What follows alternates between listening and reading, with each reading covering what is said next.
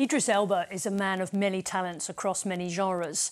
His big acting break came in the TV cultural phenomenon that was The Wire, playing drug kingpin Stringer Bell in the early 2000s US crime series. Nah, man, we done worrying about territory, man, what corner we got, what project. Game ain't about that no more. It's about product. Yeah. We got the best goddamn product, so we gonna sell no matter where we are, right? Product, motherfuckers. Product.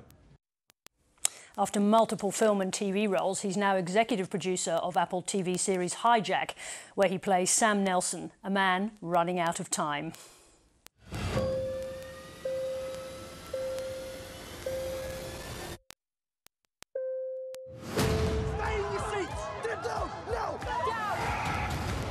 You need to see this. Acclaimed, of course. Someone is calling for help. Idris Elba, welcome to 7:30. Good morning, how are you? I'm good. Now, look, I binge-watched the entire series today in preparation for this interview, so my nerves are a little jangled. No spoilers for the audience. But what was the dramatic attraction to you of a Hijack story?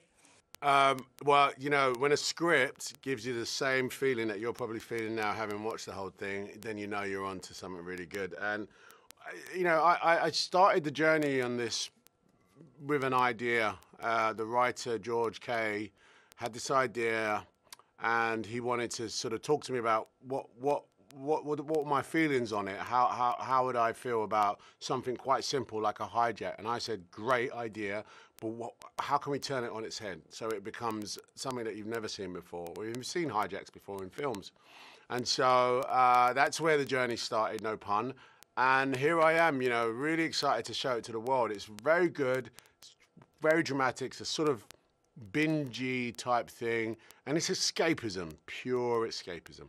There is something old school about the series for people who haven't seen it, which is given that lots of narratives now bounce around, lots of flashbacks. This is old school in the sense that it's linear. What effect did that have, the real-time storytelling, have on the way you actually put the story together and directed it, and the way it was directed?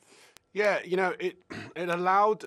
you know, it's a 7-hour flight and it's 7 episodes and each minute is accounted for, and it just really allowed us as creators to take the audience through every single decision. It's not about minutes now, it's about what do we do next? Who says what next? What happens now? And that is really what is going to run through your mind when you're sitting in a situation that is out of your control. So what should I do? What's that person going to do to me? What's going to happen to the plane? And so it really allows us to really stretch that out. And I think that's one of the, you know, it's not unique for television to show a show in real time, but it allowed me as a performer to really stretch out and really examine each and every single frame, every decision that Sam makes, everything he says. It really allowed us to really go, okay, you said that, but how does that affect that? And, you know, really put the puzzle together. The character that you play, it's an unusual idea. It's not a character we've seen a lot of. Someone who negotiates is a deal closer, apart from the series The Closer, of course. But how did you research? How did you figure out how you were going to play the character of Sam Nelson? This is a guy that actually lives in the world of acquisitions and mergers, okay? And when I did my research, it was about the personality types of these people. These people are very smart, usually have a psychology background, business background, usually very good at playing host. Their job is to get people onto the same page. And that's a very specific skill set. I mean, you have some of those. You know, you're getting information from me and you're nodding and you're making sure that I keep giving you information. Well, that's what Sam's a bit like. You know, he's very clever at pulling that information out of people and using it to his advantage. Now, one of the incredible things about you, of course, is that you had one of your biggest breaks from one of the greatest TV series of all time, the great Baltimore cop crime series, The Wire. It's a long time ago now. When you look back on that experience, how does it look from this perspective? I can't believe how incredibly lucky I was, you know, back then. To be born when I was and to be able to leave East London, you know, my mum and dad, and travel to America, and to be recognized by a casting director that decided to give me the opportunity. I can't believe how lucky I am, because, you know, that show is one of a kind, that the writers, the idea, what the show is about will never be replicated in the same way. So I feel very lucky that the stars had aligned for me to be there at that junction. And what happened next is propel me into the world stage as an actor. Honestly, you know, it moves me emotionally to think that I was lucky to be that guy. You talk a lot about the duality of the roles that have attracted you. What do you mean by that? What is it about that, either double-sided or a dual character, that appeals to you? Yeah, I mean, everything's about balance, and everything's about subverting what the audience think they know about you.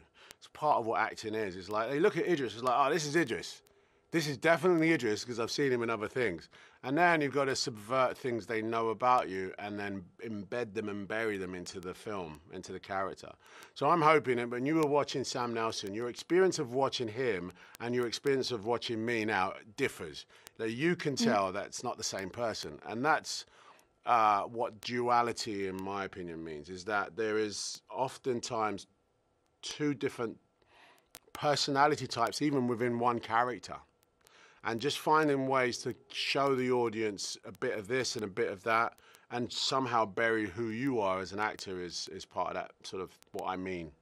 I did want to ask you briefly about your music career, because it's so extraordinary, the intensity and the breadth of your creativity. Our audience will know lots of different bits of you, your rap career. You played at Coachella. You're a world-class DJ. You played with a lot of brilliant West African musicians as well, Ghanaians and Sierra Leoneans, Nigerians. But you've also played with Australians.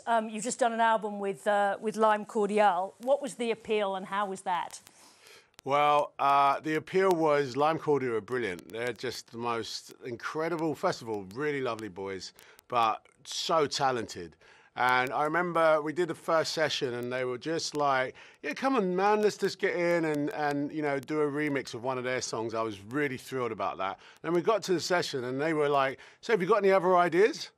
I was like, what I do actually, and I opened up my laptop and they were like, let's work on that one. And, you know, they were just really welcoming. There's none of this sort of like, oh, you're an actor, you don't know what you're talking about. They were just open to the ideas. And they gave me so much confidence. And we ended up doing a whole EP, as you say, as you know, and some of the best songs I've ever written, I was in Australia, in Sydney, making with them. It's great. You're not just an actor and a musician. There's a whole bunch of other things you do. You write, you're a podcaster, you design clothes, you were part of designing a shoe. What is the core? What's the cause of that incredible intensity in you? Do you understand it, that desire to create in so many different ways? It's freedom. I think the core is freedom. It's as in, you know, we are all able to do multiple things. It's just the level of sort of how locked in we are, okay? We lock things that we think we could do into pockets of fear, or no one's going to take me seriously, or, you know, just like laziness. And what I've sort of done with myself, I think, is just unlock all that and just gone, no, no, no, you're free to do it. Life's about variety. You know, we're not here to, you know, tomorrow's not promised, but while you're here, you might as well just have some variety and just do it.